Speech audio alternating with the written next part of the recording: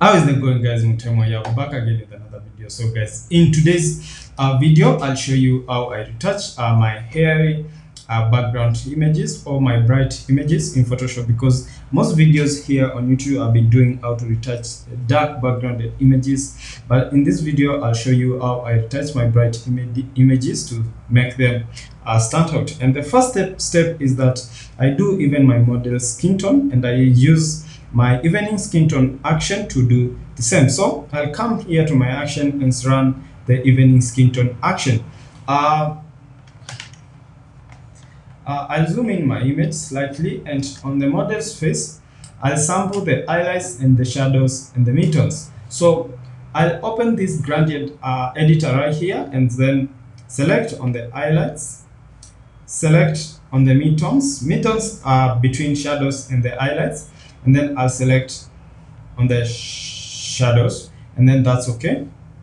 The next thing I'll do, I'll come here to I'll disable the even skin tone and come here to my background, and then Ctrl J to create a copy. I'll select the subject, because remember, we only want the skin tone on the skin, not on the background. And then I'll create a mask right here, and then drag this up to fit in the even skin tone, and then I'll enable the even skin tone. What you can see we have a skin tone both on the outfit and on the hair. So I'll create a mask, the stroke or slash key in your keyboard, and then increase the flow of your brush to 100%, and then select on the even skin tone, and then make sure the foreground color is black, and then paint on the outfit and the other parts of the model models on the model where you really don't want the skin tones to be at.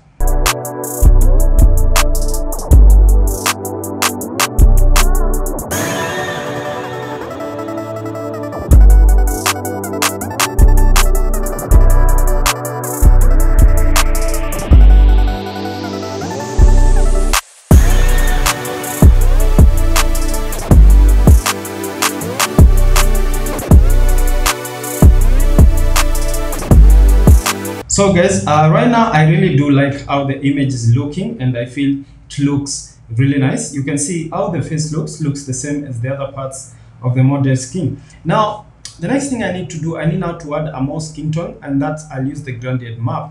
So I'll come here to I'll go back to my even skin tone and run the action again, and then instead of sampling from the model's face, I'll come here and select legacy gradient, and then select photographic toning, and select this photographic toning, and then say okay. Now what I need to do, I'll just press Alt in my keyboard and drag the selection we had done before, because we had already moved the skin tones from different parts of the model's skin, or models on the model on the model's outfits, the hair. So what we have the skin tones of the skin. So we have the colors, we have the even skin tones, or we have the tones on the skin only. So this already looks nice. Before and after, before and after. You can put all this in a group. See, before and after. I'll reduce the opacity slightly to something like 80 is okay. Yeah, that looks nice already. And then I'll merge everything together right now. Merge layers. Okay, now we have this background layer which has an even skin tone. What we're doing now, we need to do frequency separation. I'll come here to my actions, and then run my basic frequency separation. I reduce the radius to something like 4.5, and then say okay, and then create a black and white copy on top of our subject like that, so that you can see the highlights and the shadows perfectly. I'll zoom in my image to, let's say, 50%, and then I'll pick my mixer brush. Okay, I'll make sure it's a very clean brush, wetness 10, load 75, mix 90, and flow at 100. And then I'll press R on my keyboard to rotate my subject like this, so that I can be able to retouch some parts of the image. So I've zoomed it to something like 100% because I need to use as lowest effort as possible on the brush to retouch this image. So you can see I'm just doing one stroke as I pass, just one stroke and move. So guys, I'll see you immediately after I'm done with the frequency separation, or I'm done with brushing the whole image.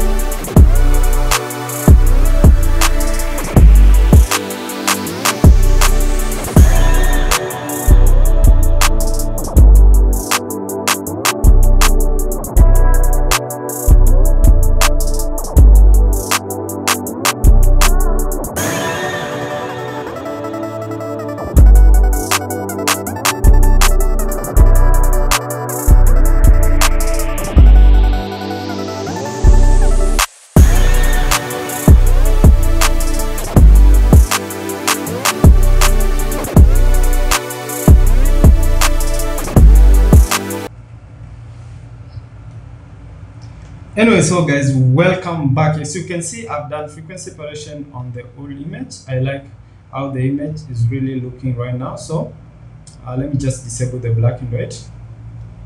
So you can see the image is looking great. And the next thing I need to do, I need to run my retouch for me. I've matched everything, so I need to run my retouch for me so that I can clean every remaining blemish on this image. So I'll come right here and go to retouch for me, and then retouch for me heal.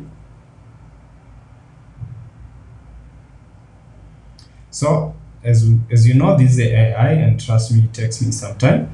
It takes some time to, so I'll use this the medium image, because there's the auto, the medium, the headshot, the medium, and the full body. So I'll use this medium so that it cleans my image automatically.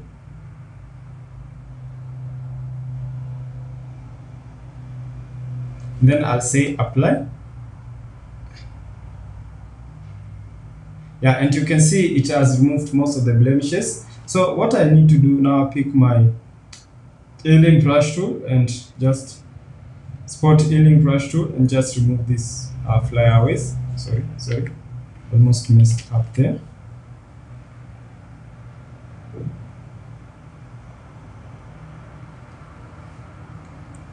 It's looking nice already.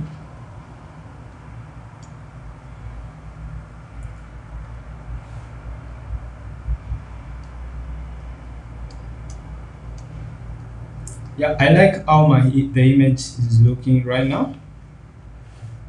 Let's see what we can do to this.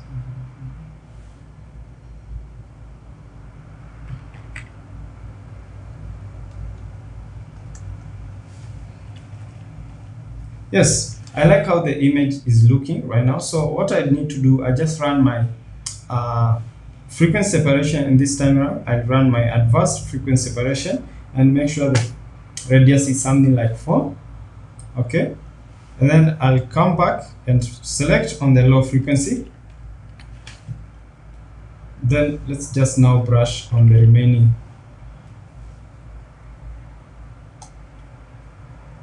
Yeah, now that's how the image is looking. It's really looking amazing.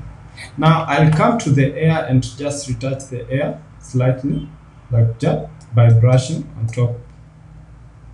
Yeah, like that. You can see I'm doing it very slightly, just exactly how the hair is flowing. So I like how this image looks. I feel it looks really nice. The next thing I need to do now, I need to do dodge and burn, and I'll match everything together again. Then come right here and run my global dodge and burn. Okay, I'll use the invert check layer to make sure I can identify the highlights and the shadows perfectly, because what I need to do for the air images, what we only do is enhancing the You can do both dodge and burn, but what I do, I just enhance the highlights because I want the image to look as bright as possible. So I'll select normal brush and reduce the flow to something like 1% or 2%. Then I'll start by brushing this highlight right here, these highlights right here, like this. For the invert check layer, always remember the dark parts are the highlights and the white parts are the shadows. So you have to brush that as lightly as possible. That looks nice already. Like how that's looking so far. Nice, nice. Nice.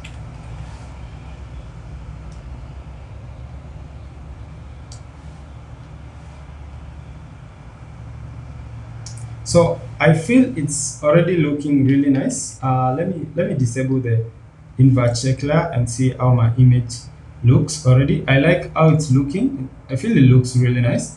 The next thing I need to do, let me delete the invert check layer. I need to merge all these together. I like merging everything so that as I move, I can proceed. Now I'll go ahead and work on the background. So I'll select the patch tool and come back here to the background and select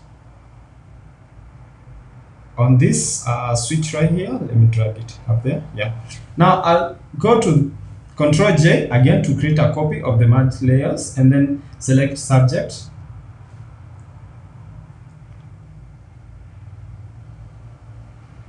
So after that, I'll just Ctrl Shift and I to invert the selection and then select selective color. So when you select selective color on your new adjustment layer, the selective color layer will come up with the selection you had already done before. So right click there and let's work on the whites. So let's work on the whites.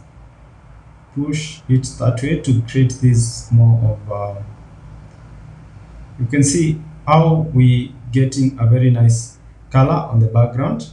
And let's go to the greens and let's push them more of, let's see, more of this side. I think this side will be perfect. We don't want to make it look so fake. Now that looks nice. And let's go to the neutrals and now that looks okay. Yes, that's already looking nice. Go back to the whites and let's just that looks nice for the background. What I need to do now, I go to my go to new adjustment layer, then gradient map, and then I'll come here and select a color which will work perfectly for the skin. I'll look for the legacy gradient and let's open the legacy photographic toning and we see if we have a yellowish. If you don't have, you can always create them with the white balance, with the color balance. Okay, I'll come here to color balance and then I'll push the yellows this side slightly, very slightly, like that. Okay, and then I'll come here to selective color and then I'll push the blacks inside like that slightly, and then go to the yellows, push them this side, then you can also push it that way.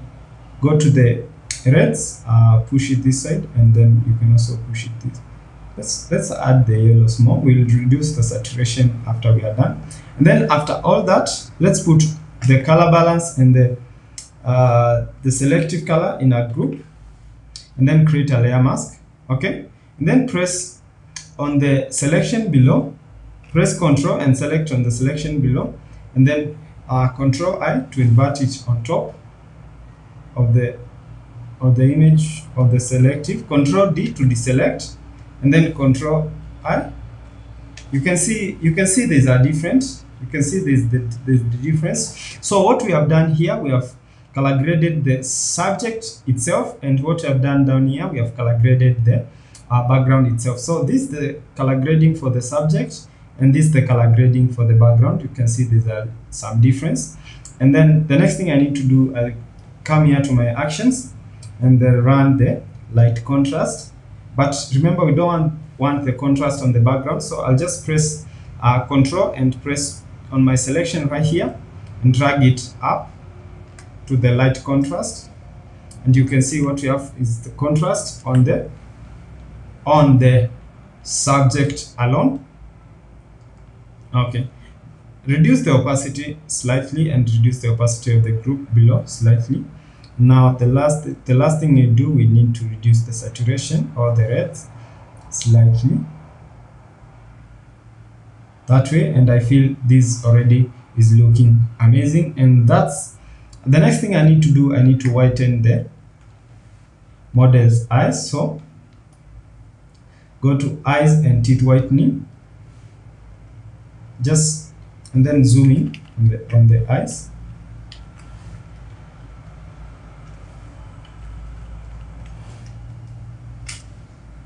I've over zoomed it, but we need to make sure the eyes look amazing. So let's brush inside right here like this.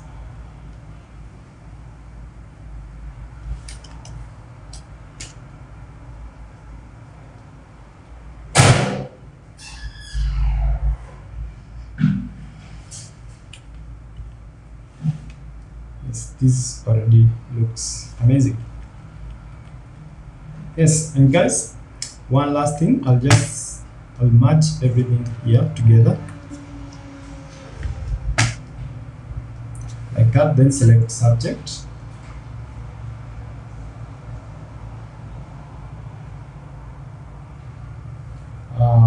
make sure it's a perfect selection without this right here. Well, let's just work with it, and then Control J to create a copy of the selection, then convert to smart object.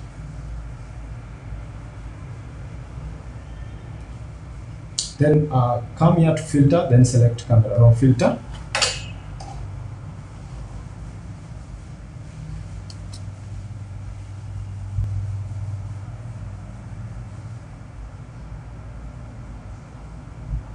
Then let's increase the shadows slightly, very slightly, and the blacks very slightly like that. And then let's push it on the temperature this side slightly, and let's push it this way. And I feel it's somehow saturated. Yeah, that looks nice. Use that, and boom, guys, we are done. That's how I retouch airy bright images in Photoshop, because I do like mixing. Sometimes I do airy, sometimes I do dark backgrounded images, and that's how I retouch my airy images to make sure they look amazing. So if you like this video, don't forget to subscribe to my YouTube channel, follow for more content like this. See you in the next video. Peace out.